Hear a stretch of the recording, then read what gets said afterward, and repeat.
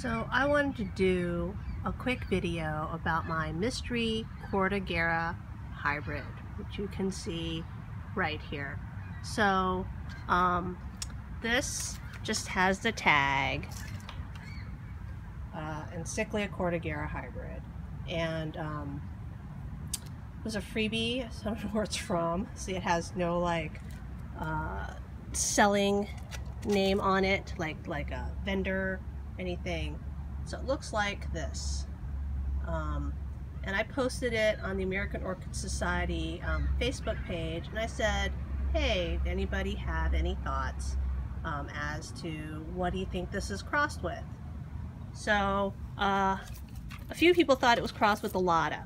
So I have both a cordigera and an alata in bloom right now. So I'll just wedge over here, and we'll just compare the flowers and think about it. Now I have the rosea form of cordigera, and it only has one flower left on it. So this is my cordigera. You can see it right here, trying to get it in focus instead of the flower clip. It's not really cooperating now, is it? So there we go. So now we have cordigera, and then we have my little hybrid, and if we can get the two of them close together, we can look at them sort of side by side. That's getting caught. It's very hard. I'm holding the flower in my left hand and I'm holding my phone in my right. So here is the two of them together, so you can kind of see the cordigera in it. There's also sort of a more regular not red form, and then right next to my cordigera, right here, growing a giant bush, is my Encyclia alata. So here are the alata flowers, and let's see if I can focus on them so we can get a good view.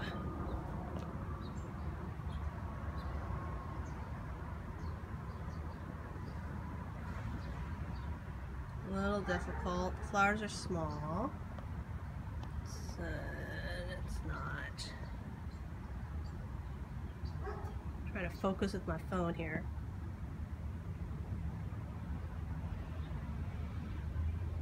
So that is Encyclia alata close up, and now we'll see if I can get my hybrid up here so you can compare them side by side.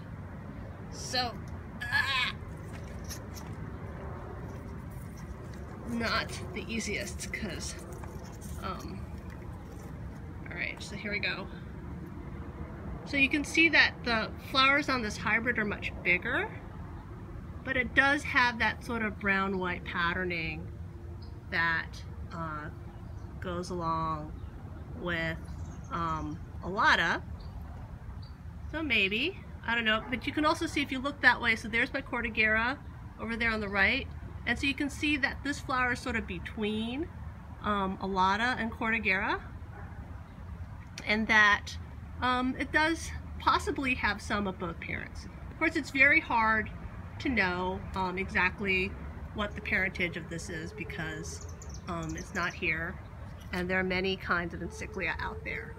But having made this comparison, do you think that the people who responded on Facebook are correct? This is cordigera crossed to alata, or do you think that they're wrong?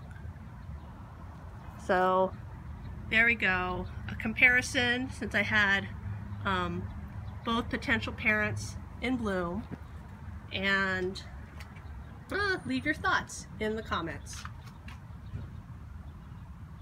Oh, I wanted to add a quick look at the pseudobulbs. So here's the hybrid, here's its pseudobulbs, and then this is my cordigera. Pseudobulbs are very round.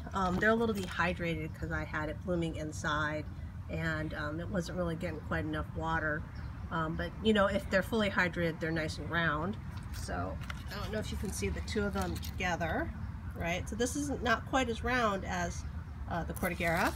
And then right here are the pseudobulbs for my Encyclia alata. So here we go.